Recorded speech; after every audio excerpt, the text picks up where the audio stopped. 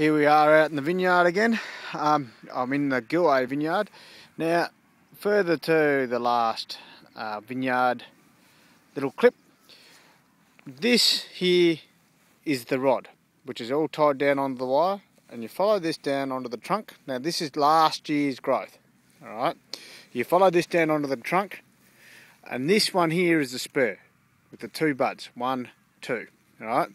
And that is also last year's growth, and you come back onto the vine, and that's off the previous year, and so on back forth. Now, this vine here is actually a 100-year-old Gilway vine, where Chambers is one of the few wineries in the world which still is growing this in commercial quantity.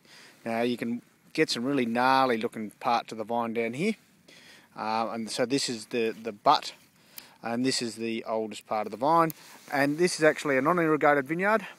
And to actually help retain some of the moisture, we've gone and laid some straw around the trunk of the vine, and it's under vine here, and so this is actually meant to maintain moisture. If you actually have a bit of a dig around, you can see that there's a bit of moisture underneath, and with the way it's been the last few years, doing this has been great for the vines.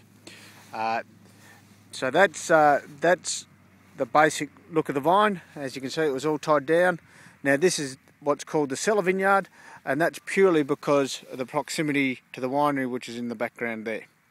So that's just a quick rundown on the Gilway and tying down, so you actually understand that the rod has come from last year's growth, and same with the spur, and it's tied down and wrapped on the wire like sus, and then you've got the vine.